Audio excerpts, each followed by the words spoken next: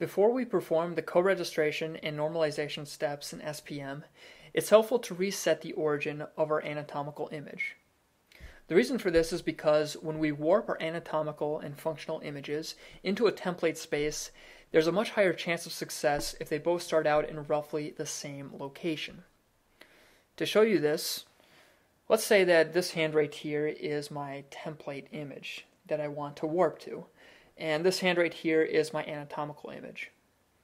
Now, if they start out in roughly the same space, it's pretty easy for them to, through a small series of shifts and transformations, to overlay on top of each other.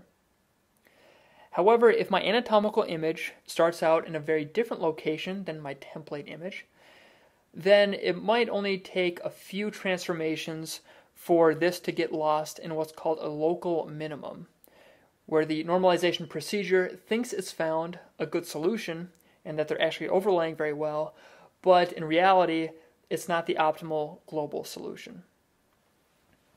To do this in SPM, go to the directory with your anatomical image and click on Display.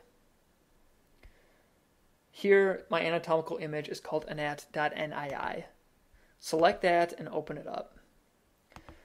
In the graphics pane, you'll see a display of your anatomical image. Now, the origin of the template spaces is very close to the anterior commissure, both talirac and MNI. Actually, in talirac space, the anterior commissure is the origin. In other words, the coordinates 0, 0, 0.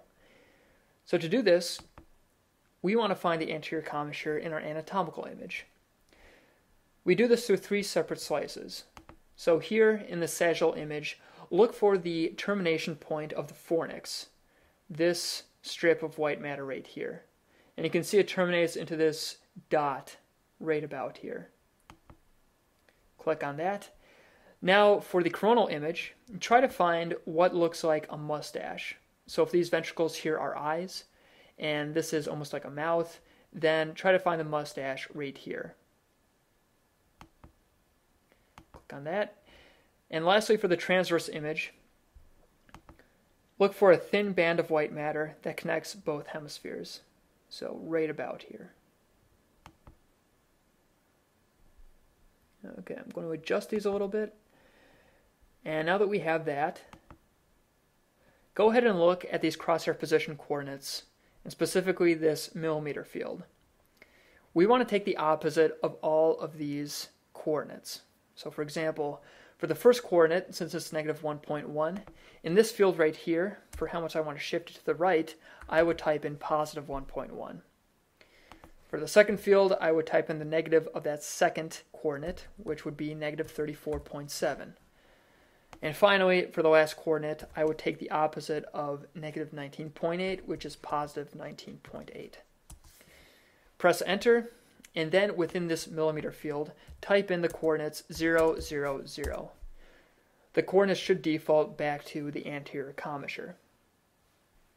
In other words, now we've set the origin to the anterior commissure, and when we perform the normalization step, it will be much more closely aligned to the origins of MNI or talirac space, whatever we warp to.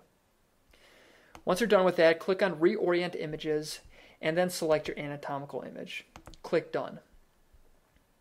Once you've done that, to make sure that it reoriented appropriately, again type in 0, 0, 0 into these crosshair positions for the millimeters. And again, it should revert back to the anterior commissure. Now that you've done that, you're in a good position to perform your normalization step. Again, since your anatomical image is now closer in space to the template image, it'll take much fewer transformations to perform an accurate overlay between your anatomical image and your template image.